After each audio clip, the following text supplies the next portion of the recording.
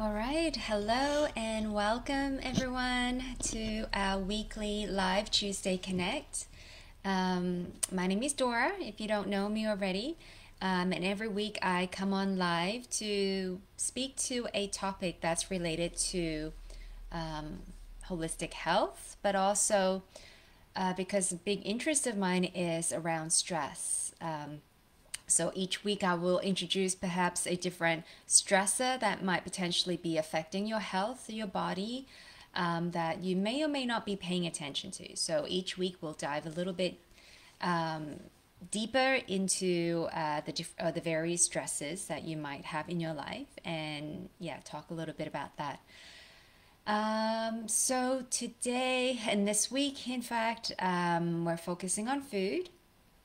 And food can definitely be a stressor, but it can also, but food is also something that can, be your medicine, right? And so when I talk about food, there's generally a big interest on this topic. I mean, this is something we all do, right? We all eat. And I think more and more now people are paying more attention to diet and nutrition and setting healthier habits and lifestyle for themselves. But, you know, also because people are paying more attention, there's a lot more information out there about diets and food, and it can get confusing. And so when I'm asked what my point of view is in terms of diet and food, I think that everyone is different. Well, no, I know that everyone is different, and there's not a one size fits all approach when it comes to diet or when it comes to anything really. Because we are really so different. Even identical twins, when they're genetically similar, they live in the similar environment, but they can still have, they will still have their own experiences. They will still, they are still coming from their point of view and experiencing life through themselves, which would be different from the other twin, even as similar as they might be. And so when we're looking at, everyone here, there's not going to be, the diet that's going to work for everybody. There's not even going to be one food that's going to work for everybody. There are, and also there are so many different factors that also come into play when we think about the food that we eat. So it's not as simple as, oh, I eat this food, it's healthy, and I'll be fine. Because the way you eat that food, the timing of when you eat that food, your environment, your stress levels, and your mood, all of these factors come into play on how this food is going to interact with your body systems, how you're going to react to that food. And so it's not, it can get quite complex and it can really get sucked into, all of the different interactions that come into play. And so, there's so much that we can talk about on this topic. And sometimes, it's even, I find it hard to even know where to begin. Where should I begin when we talk about food? So, understanding that this is an endless topic, maybe it'd be helpful for us to just start on or focus on one aspect today. So, and also, I'd love to hear your feedback. And if you have any questions or comments, pop them in the comments below. You can reach out to me, and I'd be happy to talk more about this area that we'll be talking about in just a moment, or any other areas that are related to food and to any questions that you might have. So even if you're watching the replay, definitely you can ask me questions and comment below. So today then, I want to talk a little bit about food as a stressor. Okay. So, food, like I said, food can be our medicine, but food can also be a slow poison. And it's quite insidious the effects of food sometimes, right? It might take years or decades for our health to deteriorate due to the diet that we're on. But it is becoming so clear. I don't think there's even a question as to how food affects our health. We can clearly see that even though there are many types of diets and everyone is different, we do know that the one diet that is stressing all of us out, that our bodies are suffering under this diet, is the westernized diet, the junk food, fast food, processed food. We know that is not optimum for our bodies. So before we, get into all of that, let's just back up a bit and think about, how did food become what it is today, right?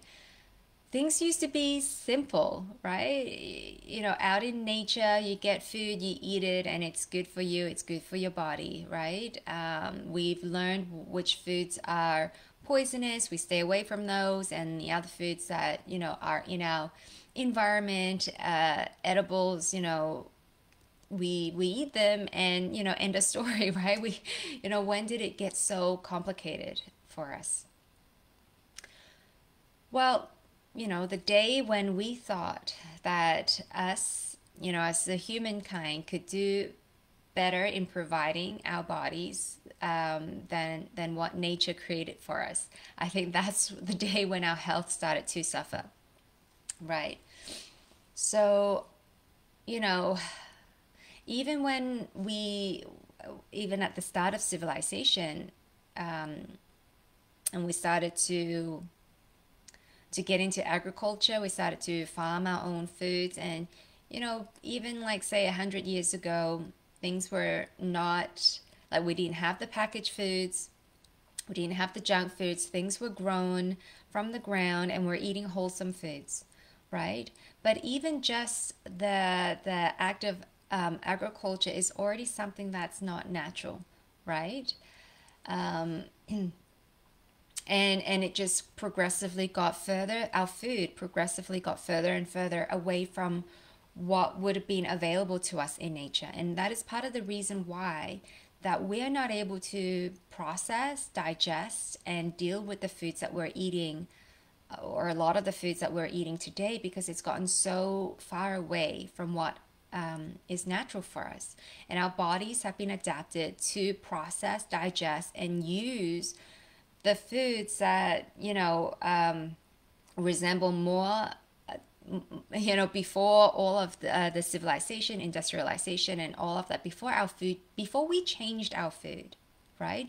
Our bodies are still adapted to eating the foods hundreds of years ago, rather than the food that we eat now. So that's one big problem, right? And so, even there's just so much to talk about. I'm just, my mind is jumping everywhere. So I've got my notes in front of me, and let's see if I can stay focused here. But yeah, because this is such a big topic, right?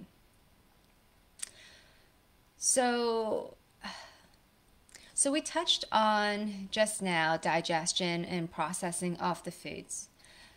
So, one thing that we maybe don't pay enough attention to is really our digestion, right? So we focus on the kinds of foods that we eat, whether this is healthy or not. I think that's really important, okay? But if our digestion is not working, we won't be able to process what's coming in, right?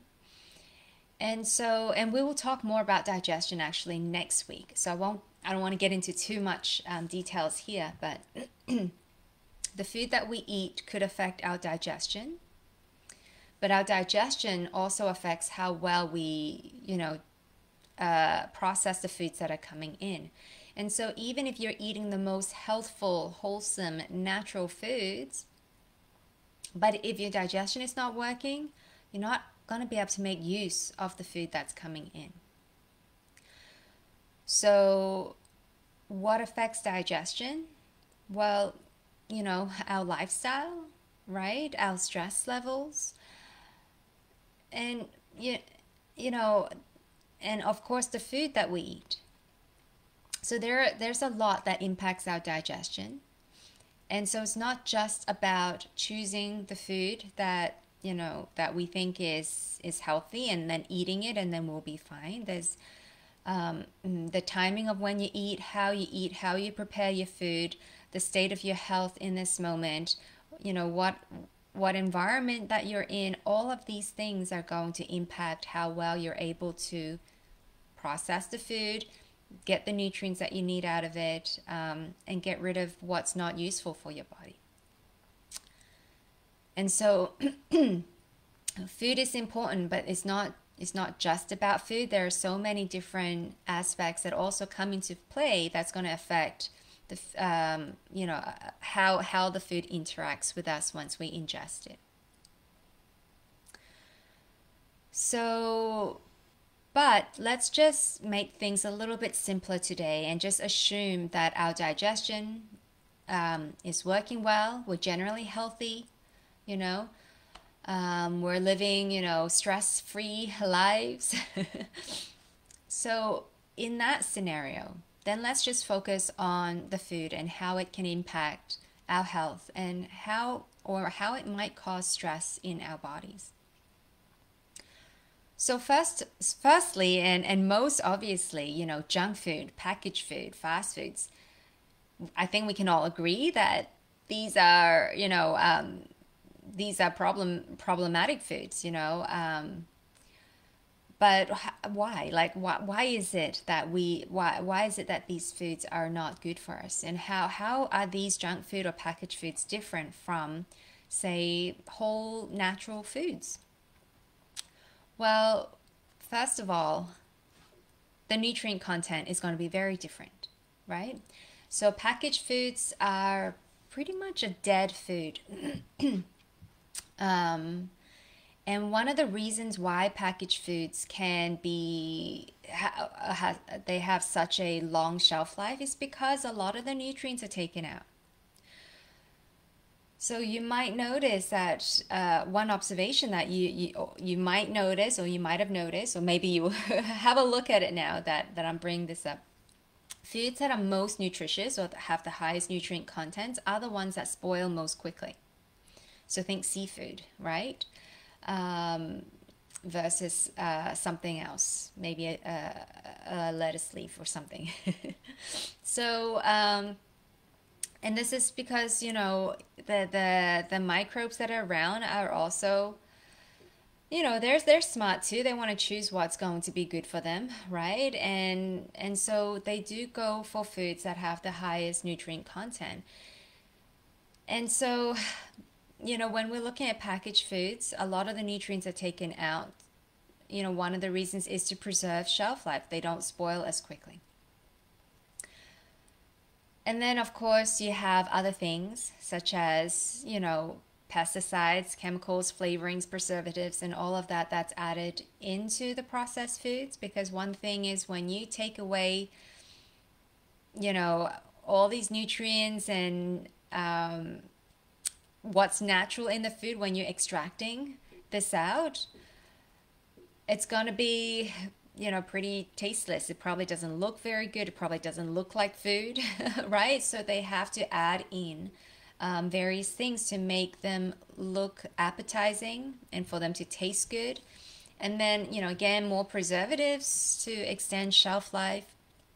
And then, of course, if you're eating foods that are grown conventionally, you're dealing with pesticides, fertilizers, and all of these things. These artificial chemicals, flavorings, preservatives, pesticides, and so on have been shown to cause all sorts of harmful reactions in our bodies. And so when we are eating these foods on a constant basis or regular basis, what we're doing is we're constantly bombarding ourselves with these chemicals. So our bodies are like under attack, right? Every meal that you eat where it contains these kinds of chemicals, the body has to deal with it. right? And so now you're already dealing with less nutrients coming in. And then the body has to deal with all of these kind of unnatural substances, most of them harmful. Um, and what you may not know is that it takes nutrients to digest your food. You need nutrients for every biological process that's occurring in your body. So now you're bringing in less nutrients and you're actually using up your store of nutrients that's in the body in order to process these foods, to digest them, and then to remove all of these unnatural chemicals and neutralize these toxins and all of this. It's a lot of work for the body. And your body is, I think our bodies are so amazing and they're so, so resilient and so adaptable. But having said this, you can see, when we put our bodies through this kind of attack, if you like, or stress through, years or decades, and and again, here we're just talking about food. We're also experiencing other stresses in our lives that we're not talking about, that our bodies also need to direct their resources to. And so you can see how, this could add up, and it only makes sense that your body can only do so much until, or to be in this state for so long until things start to break down, start to not function well. And so, I mean, there are so many different things I can talk about here just about food, even about how foods are grown conventionally versus when they're grown organically versus if they're grown even more environmentally, in a more environmentally friendly way, such as carbon farming and so forth.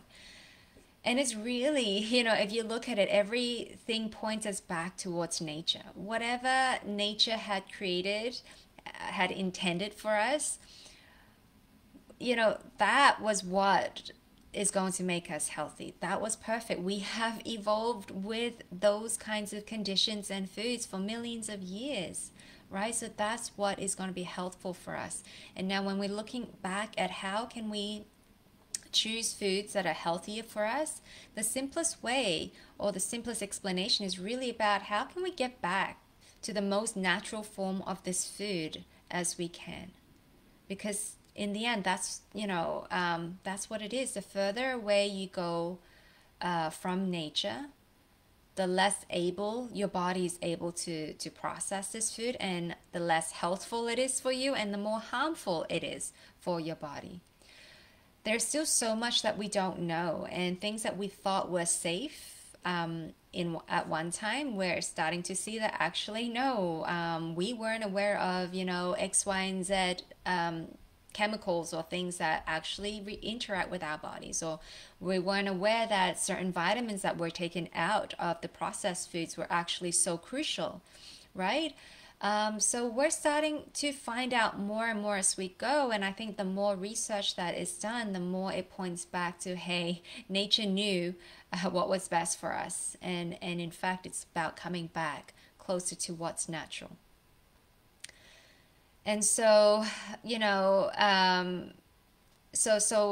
talked about junk food, how that's so obviously harmful to our bodies, but even conventionally grown crops, which are, giving us, if you like, wholesome foods, they're also actually very far from what's natural, and what our bodies are used to eating.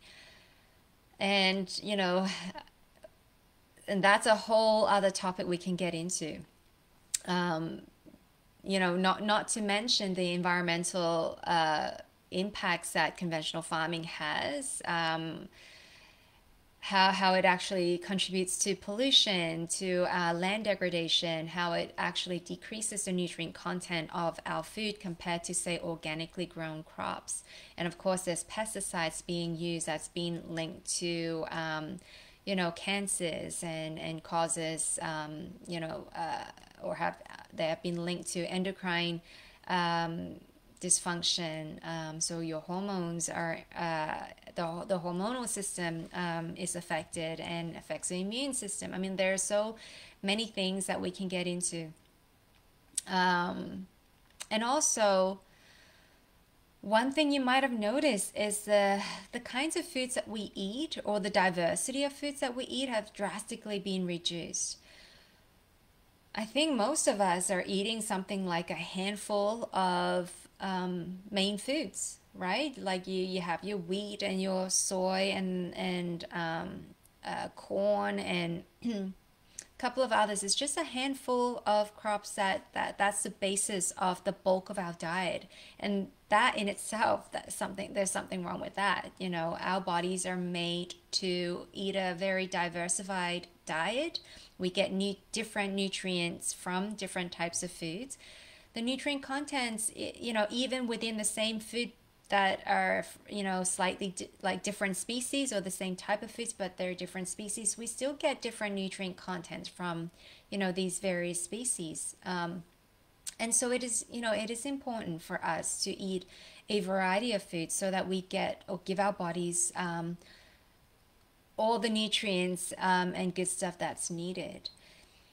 And also, you know, even if we talk about wholesome foods, there are nutrients that are good for us, and then there are likely going to be some substances in that food that are maybe anti-nutrients. They're not so good for us.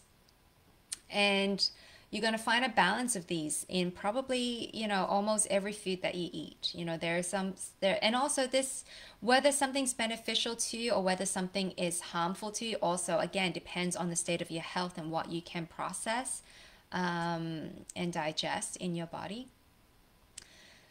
But you know, there are there's gonna, you're never gonna just find a food that's only has nutrients and doesn't have anything that's sort of harmful. I think even in your wholesome natural foods, there are some natural compounds or chemicals that are found in the foods that, when eaten in excess, it's going to be, you know, it's not going to be so great for our bodies.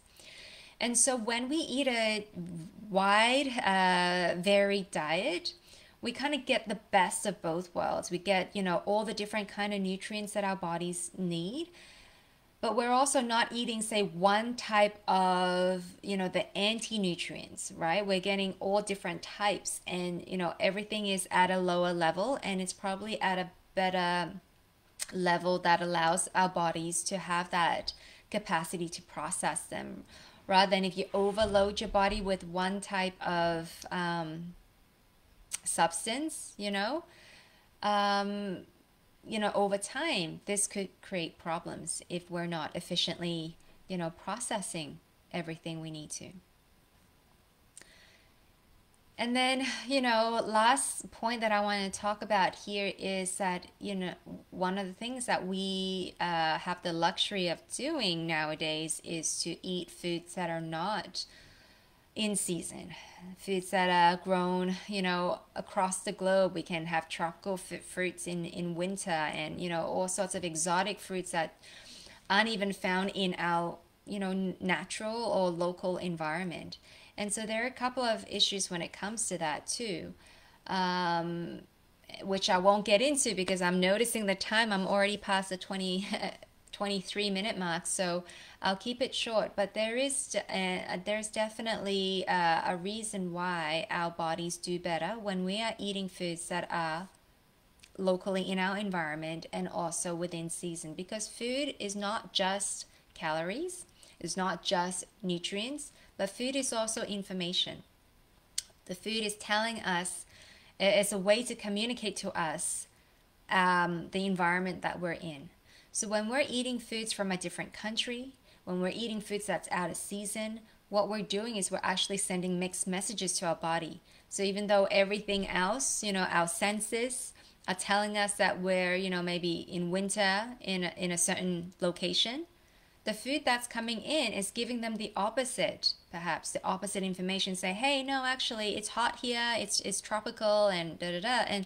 And so, when you have these kinds of confusion, when things are not in synchrony, the information that you're getting from various places are not pointing towards the same thing.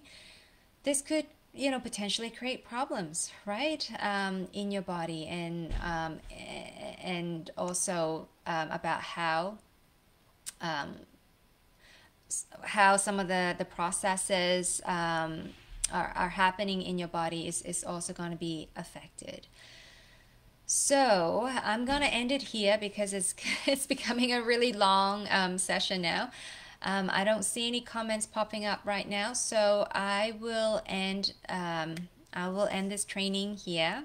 If you do have any questions, do reach out, comment below, and yeah. So like I said, this is a big topic, and there's so much more we can get into.